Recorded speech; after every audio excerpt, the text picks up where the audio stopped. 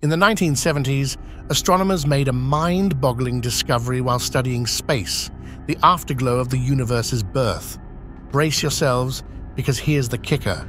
Our entire galaxy, along with everything in it, including you and me, is hurtling through the universe at an astonishing 390 miles per second. Wrap your mind around that for a moment, but hold on to your seats, because the mystery only deepens from there. While some of our velocity can be attributed to the universe's expansion and gravitational interactions with neighboring galaxies, there's something else at play, a vast, unseen force pulling us towards it. Cue the eerie music, because we've entered the realm of the Great Attractor. Imagine every galaxy in our neighborhood, over 100,000 of them, spanning more than 500 million light-years, being inexorably drawn towards this enigmatic entity. It's enough to send shivers down your spine. Join us as we unravel the mysteries of the Great Attractor and speculate about what lies beyond the veil. And don't forget to hit that subscribe button to join us on this epic journey through space. In the vast expanse of the cosmos, one powerful force reigns supreme: gravity.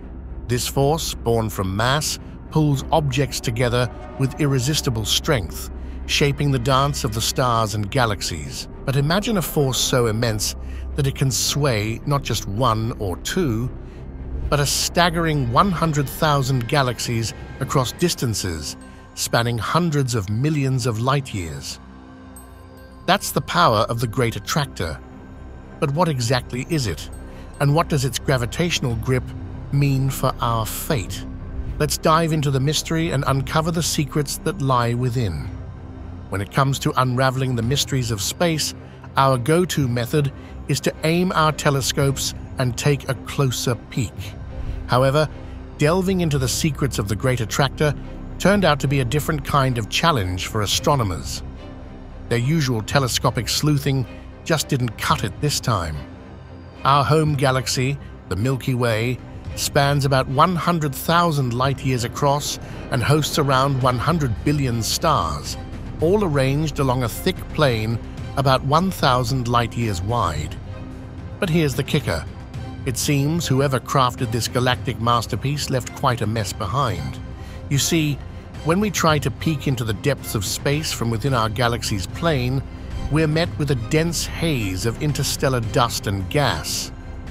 This clutter creates a celestial blind spot known as the zone of avoidance, blocking our view of roughly 10% of the universe. And guess what? Right in the heart of this obscured region lies the enigmatic Great Attractor. For many decades after stumbling upon the Great Attractor, its secrets eluded us. We were left with nothing but indirect clues, like measuring how it tugged on the galaxies nearby through its immense gravitational pull. It wasn't the most straightforward approach, but it did give us a rough idea of where to find it, somewhere between 150 and 250 million light-years away, toward the Norma constellation. And with that, we began to grasp the sheer magnitude of this cosmic giant for the very first time. Our latest calculations tell us that the Great Attractor holds a mass equal to a mind-blowing 10 quadrillion suns. Wrap your head around that for a moment. Nothing else out there even comes close to matching its size. To put it in perspective, the largest known entity we've come across, Ton 618, is an ultra-massive black hole. It's so unbelievably massive that sometimes I wonder if those clever astronomers just invented it to mess with us. This colossal black hole spans nearly 250 billion miles and fuels a quasar that blazes with the radiance of 140 trillion suns. It could very well be the largest entity ever to grace the cosmos, a breathtaking yet fearsome embodiment of oblivion. And yet, despite its immense proportions, it weighs in at a mere 66 billion solar masses. Impressive for a black hole, no doubt, but still a staggering 150,000 times lighter than the Great Attractor. Interestingly, scientists may have stumbled upon an even larger ultramassive black hole, Phoenix A, boasting around 100 billion solar masses, though there's still some contention regarding its actual size. Regardless, whether it's Ton 618 or Phoenix A that takes the crown, the mystery persists. If even these titans of the cosmos fall short of explaining the gravitational pull of the Great Attractor, then what in the universe could possibly suffice?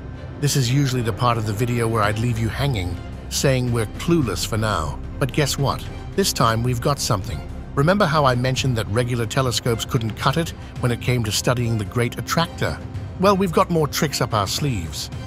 In the 4 decades since its discovery, we've ramped up our game with radio and infrared telescopes. Thanks to these new tools, we've finally managed to peek through the dust clouds of the zone of avoidance and catch a glimpse of the elusive Great Attractor, revealing its colossal presence for the very first time. So, what's the big reveal?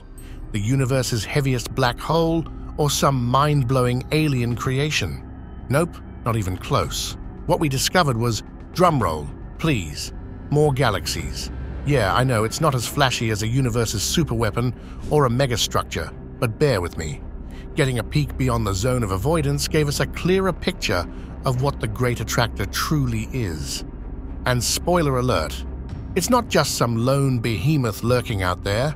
Alright, buckle up for a history lesson. Let's rewind all the way back to the beginning of time. You might think the universe is just a haphazard collection of galaxies scattered willy-nilly, but it's actually got a structure, a big one. Picture this, way back when the early universe wasn't all smooth sailing. Nope, it was filled with tiny bumps and divots in matter distribution. Where there was more stuff, gravity pulled even more stuff towards it, creating denser regions over time. It's like the universe's version of the rich, getting richer. Meanwhile, the less stuff-filled areas got even emptier. And voila! Over billions of years, gravity did its thing, molding the universe into the spectacular show we see today, with galaxies clustering together in some spots and vast voids stretching out in others. At the top, you've got stars forming galaxies. These galaxies cozy up together to create galaxy groups and clusters. And guess what? These groups and clusters, they're team players too. They band together to form superclusters. Now zoom in on our little corner of the universe. Our star, it's part of the Milky Way.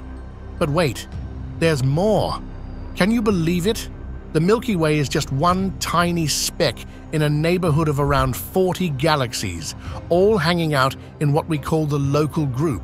And that's just the beginning. Zoom out a bit, and you'll find yourself in the midst of a whopping 100 galaxy groups and clusters, forming the colossal Virgo supercluster. But hold on to your helmets, because there's more. Beyond the Virgo supercluster lies the granddaddy of them all, the Laniakea supercluster. Hit that subscribe button and stay tuned for future adventures in space science.